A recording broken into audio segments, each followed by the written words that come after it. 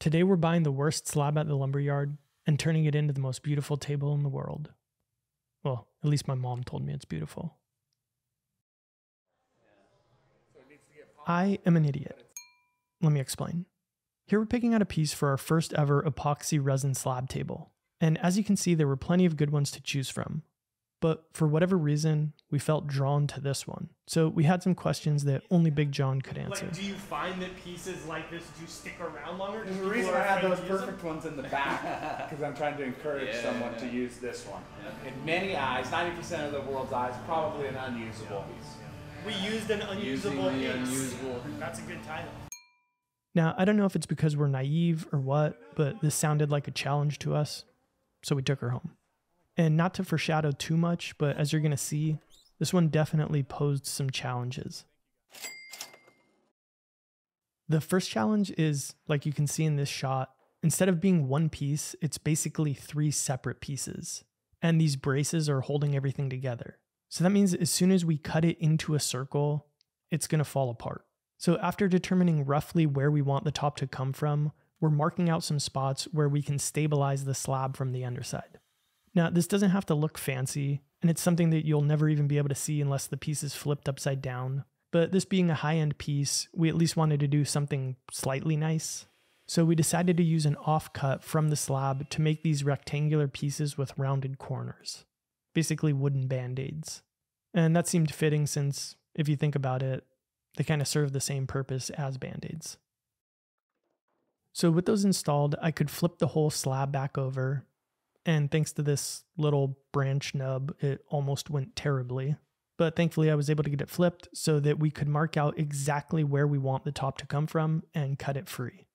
Also, quick little side note, it's always hard to get a sense of scale in these videos, but we were shooting for about a 42-inch diameter, which might not sound like much, but for a coffee table is actually pretty big. For example, an equivalent table from IKEA would be more like 35 inches. And I know 7 inches might not sound like a lot, but it is. It's the same reason you should always spend the extra $2 on the large pizza. Okay, and no plans yet, but we were left with this chunk of the slab that's about 26 inches wide and almost 6 feet long, which we're definitely going to use for another project. Our first thought is maybe a desk, but if you got any ideas or you like that idea, let me know in the comments and we'll figure it out. This is where we realized that we might be in for more of a challenge than we had bargained for. And that's because the wood in this light area here was really soft and spongy. I'm not sure if it was wood rot or what it was. All we knew is it couldn't stay. So at first we tried to go at it with a really light touch and keep as much of the wood as possible. And we went through a few rounds of removing wood, then testing it, removing, testing, until finally we realized that we were going to have to go at it with an axe instead of a scalpel. I mean, technically it's still mostly a chisel, but you get what I mean. A metaphorical axe. And I'm not going to lie or sugarcoat it. Initially, we were pretty bummed about this because now this epoxy section is going to have to be way bigger than we wanted it. But at the end of the day, sometimes you just have to roll with the punches. It's like Big John always tells me. What's the definition of creativity? The ability to problem solve. All right, well, Webster's might not agree, but I like it. And honestly, maybe this was a blessing in disguise. You can make that call at the end of the video when you see the finished piece. And if you like it, or if you hate it, let me know. And actually, if you really like it and you want to buy it, it's going to be for sale, so give it a look if you're interested. So in this shot, I was using a circular piece of melamine to template route the slab. And the way that I made the piece of melamine was with a circle cutting jig. And by the way, that piece is also going to be the base of our form in a minute. Anyway, in hindsight, I should have also cut the slab with the jig, as this created a few obstacles. But thankfully, you can usually overcome any obstacle with just a little creativity. The ability to problem solve. Honestly, this was one of those situations where I feel like our woodworking experience kind of hurt us. I mentioned at the top of the video that this is the first ever epoxy resin slab table that we've built. But between the two of us, we do have about 20 years of experience building furniture. And in that time, I would say the main skill we focus on is attempting to do things accurately. But what I realized here is that at this stage of the game, accuracy doesn't really matter. And actually, it might even be a bad thing at this point. Now, I know things are looking kind of rough right now. For example, here, it might look like we're just hacking away at the edges. And you're right, we are. But that's only because none of this matters. The circle that we just routed out is still slightly oversized, so you're not going to see any of those edges. And all of these edges are going to get covered in epoxy, so you're not going to see them either. Now, if this piece were going to have exposed live edges, like the dining table that we built in the last video, we would have been way more careful during this step. But since it's not, really the only concern here is creating a surface that's going to get a good bond. At this point in the build, we were ready to build the form and cast the epoxy. And this is the other major obstacle that was caused by building the form and the top the exact same size. So in these shots, we're prepping both the form and the slab. And that entailed wiping on a sealer coat of epoxy, using landscape edging and some screws to build the form, caulking and taping everything, spraying the form with mold release, scuffing up the edges of the slab, and removing any dried epoxy clumps from the surface of the slab, and then setting the slab in the form. And this is where the problem arose. So you've heard me say it a couple times already, but the slab and the form have the exact same radius. That means it should fit right in there. The thing is, to make the form actually work, you need to seal it up, which we did with a bead of caulk running along the inside of the perimeter. So when you go to set the slab into the form, it's going to sit up about 1/8 of an inch off the bottom of the form. Thankfully, we're pretty creative and we have the ability to problem solve. And our solution was to route a small chamfer along the underside of the slab, which won't affect the final piece at all. And now we have a nice tight fit. Now, I know I said that I'm new to resin tables, but something that I'm already noticing is that epoxy pours involve a lot of foreplay that all leads up to like 3 minutes of action. All the cutting, the edge treatment, the form building, everything so far, all of it has been preparing for this moment and hoping that it all goes as smooth as possible.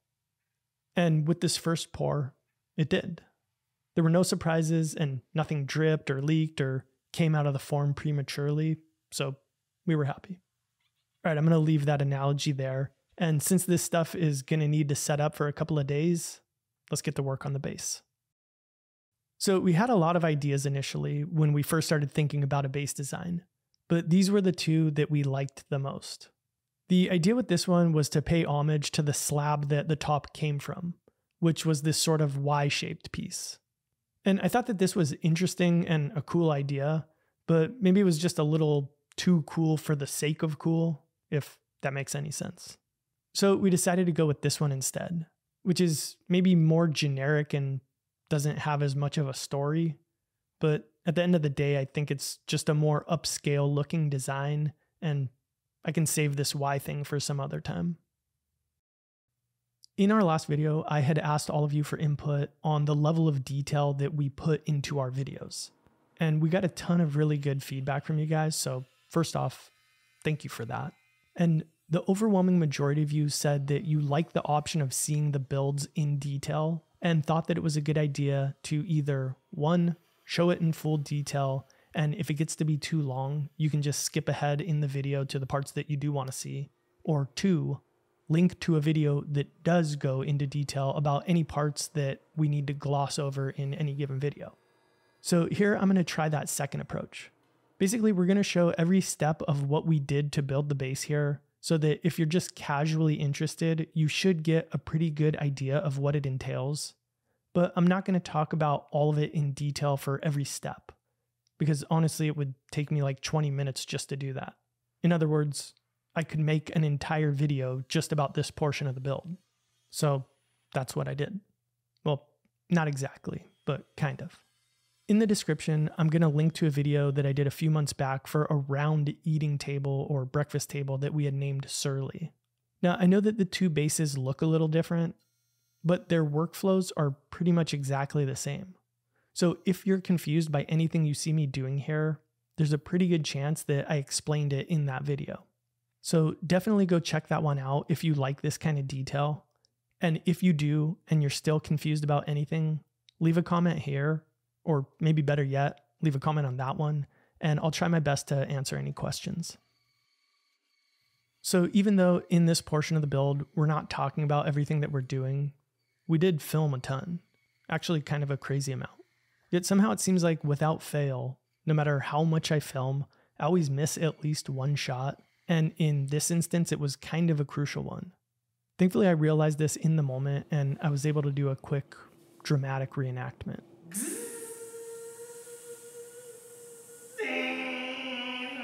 So the reason that I cut this in half is because my idea was to join the pieces like you see in this animation, with one full leg assembly and two half leg assemblies.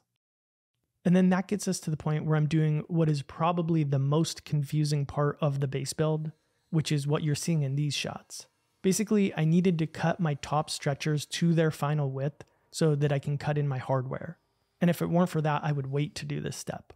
But the way that the hardware is going to work is that it's going to be an oversized hole with a washer and a bolt. And this is going to give plenty of wiggle room for the top to be able to expand and contract through the seasons without busting anything apart. So the reason that this is confusing is because the order of operations is just a little complex. This joinery has to be cut now because I won't physically be able to fit the tools to the workpiece after I've glued everything together. And honestly, understanding and taking advantage of order of operations, at least to me, is the single biggest differentiator between somebody who builds okay stuff and somebody who builds great stuff. What I mean is you can have the best eye-hand coordination and the best tools, but if your approach is wrong, your work suffers. And I totally understand that to 95% of people watching this might not matter. And that's fine. If you're watching this strictly for entertainment purposes, I thank you for clicking on this video out of the thousands of others that you could have clicked on. But for the next 10 seconds, I want to talk to the other 5% of you. Actually, before I do that, I'm going to shut up for a second because this part's too cool to talk over. Okay, to the other 5% of you who are either into or getting into woodworking and truly want to reach that next level, I highly, highly encourage you to check out our woodworking courses and plans. I don't want to hard sell you, and I am a humble person, but I think that our plans are the best out there. So I'm going to leave it at that, and I'll put a link in the description. And if you're interested, you can go check it out, preview some chapters, and I'll let you decide if it's right for you.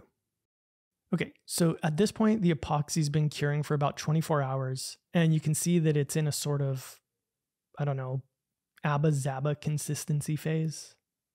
But anyway, it's firm enough that we can pour the rest. And speaking of that, the epoxy that we're using is called Fathom Deep Set from Total Boat. So technically, with this slab being only 2 inches thick, we could have done this entire pour in one shot, but we didn't, obviously. And it's hard for me to calculate exactly how much epoxy we used on this table because we were simultaneously pouring for another project. But I do know that between the two, we used about 6 gallons and had some left over.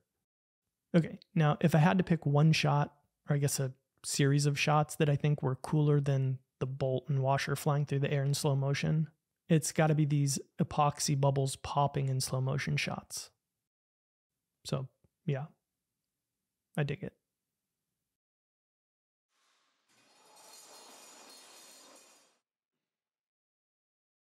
All right, I think I'm gonna do a sort of late stage audible. And that is, a few minutes ago, you guys would have seen in the video me cutting one of these legs in half. So while I was in the office, I was just kind of drawing out some ideas for fun. And I tried a 3-legged version of this base, and I just liked it better. There's some beeping, hang on. I wonder how many people those beeps have saved the lives of.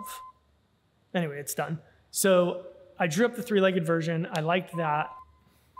There's the beeping again. You know, I'm just gonna talk over the beeping. So once I cut it in half, there's a few different ways I can go to make the base. Essentially, I can cut a 120-degree angle on the tips. That way, all 3 legs are equal spaced. And another idea I have is to take an offcut from the slab that we're using and make a couple of bridge kind of connector pieces. So I'm not sure exactly what that's gonna look like. So I'm gonna go drop some stuff. I'll put that over me talking right here so you guys can see what's in my head right now. And once I do that and decide which one I like better, I think I'm gonna go with that route. Okay, we got through the beeping, so I'm gonna go give it a shot and I'll see you on the other side. All right, as you can see here, I'm cutting my one remaining intact assembly in half, which means that I'm pretty much committed to doing some version of the three-legged base at this point. And since I now have 4 legs for a three-legged table, I decided to try making at least one of the version that has the angled tips. And this seemed like a totally reasonable and viable option. But that said, I decided to go with the bridge connector. And I could lie and say that I went this way because, I don't know, as an artist and a designer, it ties the base and the slab together. I mean, I guess that's not a lie, it's true. But more truthfully, I did it because I've never done anything like this before and it just sounded like more fun. Or at least more different, which sometimes can mean more fun. I don't know. What I do know is that a question that we get a lot, and you might have asked yourself earlier in the video, or who knows, maybe you already typed it into the comments, is why do you use templates instead of just shaping the actual workpiece? And honestly, there's lots of reasons. And I won't get into all of them here, but if I had to pick just one, I would do it by asking a question back to you, or asking you to imagine a situation. Actually, you don't even need to imagine. Go grab a piece of 1/4" MDF, and also grab a thick chunk of some kind of hardwood. Now draw a random shape with some organic curves on the 2 pieces, and use whatever tool you want, jigsaws, bandsaws, sanders, anything. And try to shape the 2 pieces to exactly hit the line that you drew. Okay, now imagine that you need to make 3 or 4 identical copies of that exact shape. That's one of the reasons I use templates. Okay, now I want to make you a deal. I want to give you $480 in exchange for your subscription. Here's what I mean. So another question we're frequently asked is, should I get the big domino or the little one? Those aren't the technical names. And for woodworking, the answer 99.9% of the time is the little one. I can literally count the number of times on one hand that I wished I had the bigger one instead of the smaller one. Actually, I can do it on 0 hands. But on the flip side of that coin, when I am dominoing something, there are lots of situations where the bigger one would be at best cumbersome and at worst unusable. And I'm not saying that if you already have the big one, you made a mistake. Actually, I think there's even an adapter for the big one that lets you cut the smaller dominoes. So you can easily make the case that it's more versatile and useful. It's just, that's my honest answer whenever anybody asks me. So there you go. I just saved you $480. Unless you weren't going to buy a domino and now you want one, in which case I just cost you like $1,000. But anyway, if you feel like you got some value there, or if you're just enjoying this video and you want to see more like it, hit the subscribe button. Unlike a domino, big or small, it doesn't cost you anything. And in all sincerity, I do appreciate it. All right, here comes the most satisfying part of this entire build, immediately followed by the least satisfying part of this entire build. So most satisfying was removing the landscape edging. It peeled off perfectly. I mean, that's a legitimate smile on my face right there. And this is a genuine reaction from Sean. Ooh, that's reusable. Yeah, this is totally reusable. Unfortunately, that was followed up by realizing that the melamine base was completely stuck to the slab and there was no way to cleanly peel it off, which meant that we had to spend a few hours using a power planer to essentially pulverize the entire sheet of melamine. So my takeaway here is next time we're going to quadruple the amount of mold release spray that we use and maybe even line the bottom with more tuck tape because neither of us wants to do this again. But with that done, next we decided to try using our CNC to flatten the slab. So in our last video, we took the slabs to a wide belt sander for this step, but this slab is considerably smaller and we just wanted to give it a try. So here's the breakdown. Well, first, obviously you have to have a CNC and CNCs aren't cheap. In terms of time though, we needed to remove a total of 9/16 of an inch of thickness and each pass removed 1/16, so 9 passes. And each pass took about 45 minutes. So that's about 6 hours and 45 minutes of the CNC running. Meanwhile, round trip to go get something like this surfaced for me is about 2.5 hours door to door and would probably cost about $50 to $75. Now, obviously there's way more that goes into this. And really, I'm not trying to come to any kind of answer with this.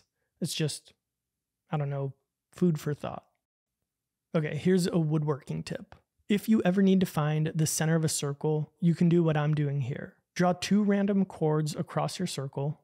Just make sure that they aren't parallel to one another. Then draw a perpendicular bisector line through each of those chords, and wherever the 2 meet is the center of your circle. Actually, that might have been a geometry tip. Anyway, having that marked, now Sean could use the circle cutting jig to cut the top to its final dimension, which was, as you'll recall, 42 inches. Will you recall that? I don't know how much attention you're paying. I might be on mute right now.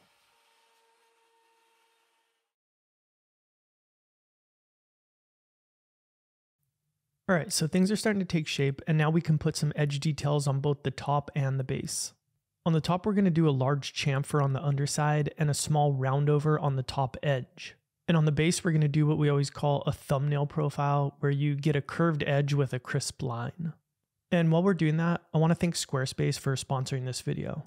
So I've been using Squarespace for about 5 years now, and prior to that, I used to code everything on my own. And that's fine if you like doing that. But for me, I eventually realized that there was no way I could handle all of the technical needs of my growing business, and I was spending a lot more time on my website than I should have been. So switching over to Squarespace made it super easy to build and maintain my site, buy domains, and all that stuff. But probably the main thing that I've come to appreciate is that they have a lot of e-commerce tools which have been really helpful since we started selling plans. Things like inventory management, a simple and secure checkout process, and unlimited products allow us to easily manage our online transactions. So if you're thinking about starting a website, or honestly, even if you already have one that you think could be better, you owe it to yourself to at least check out Squarespace and see if it might be a better option for you. You can just head over to squarespace.com/Foureyes for a free trial. Then when you're ready to launch, use the offer code Foureyes to save 10% off your first purchase of a website or domain. All right, thanks Squarespace. Now, if you're bummed that I didn't talk about these edge details in, well, detail, I'm going to link to a video in the description that goes over both of these and more in, well, again, detail. All right, now we can finally put the base and the top together for the first time to see what it all looks like. But before we attach anything, we need to center the base and figure out what orientation we want. And here we ran into a little problem. This one is definitely going to go into epoxy. Maybe I'll test it out to make sure it bolts. So what you're seeing in this shot is probably the most critical test, because really the only force that these bolts are ever going to be subject to is if somebody were to lift the table by the top and the weight of the base was hanging from the bolts.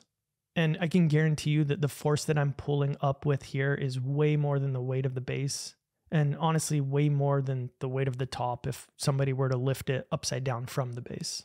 That said, I'd come this far, so I decided to break it with a hammer. And this was probably a bad test because the threaded insert is way too close to the edge of the piece, so it wasn't that hard to bust through. I mean, I still had to hit it with a hammer a couple times, but you get what I mean. And still way overkill for what is needed. But next I decided to install a threaded insert into a puck of epoxy that had cured in one of our cups. And this is much more accurate to what will actually be on the underside of the table. And after watching this, you can see why I'm not at all concerned about this attachment. The entire bolt bent and the threaded insert stayed in, so this thing's strong.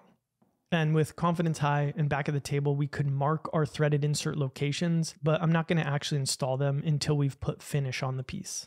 Speaking of that, with the base, it was just a matter of easing all of the transitions, and then for finish, we sprayed on a few coats of water-based polyurethane. And the reason for that is since the base is maple, this will keep it as light in color as possible. For sanding and finishing the top, it was a lot more work. And sitting here editing this right now, I have to say that sanding and finishing used to be a part of my videos that I always thought was kind of the most boring visually for you, the viewer. But with slabs, I think it's actually one of the more visually satisfying parts, because it's the moment when you get to really see all of the hard work pay off. It's kind of a woodworking cliche to say, my favorite part is putting finish on and seeing the grain pop. A lot of people say it, but I always very much disagreed with that. But with these projects, while it's still not my favorite part, I guess I get it a little more. Real quick, I want to thank the following people for the support that they've given me. I say it in every video, so I know I sound like a broken record, but I'm going to keep sounding like a broken record because I truly am grateful. So thank you for everything. And if you enjoy these videos too, and want to support the show, snag a Foureyes t-shirt, a field notes booklet, and even get discounts on our plans, I'll throw a link in the description so you can check it out, see if it's right for you. And as always, no pressure.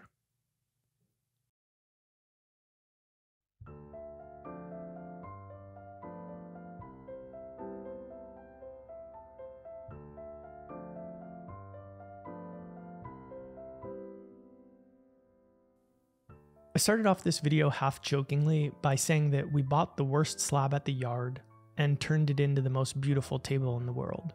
The most beautiful table in the world half was the joke, but the part about the worst slab was true. So after deciding to do that, I guess the ultimate question is, am I happy that I went that route? And I think the answer is yes, I am happy. Sure, I wish that the wider epoxy section had been narrower, but to some people, that might be the best part of the table. It's subjective. But objectively, now I know that even a slab that other people might have passed up is 100% usable.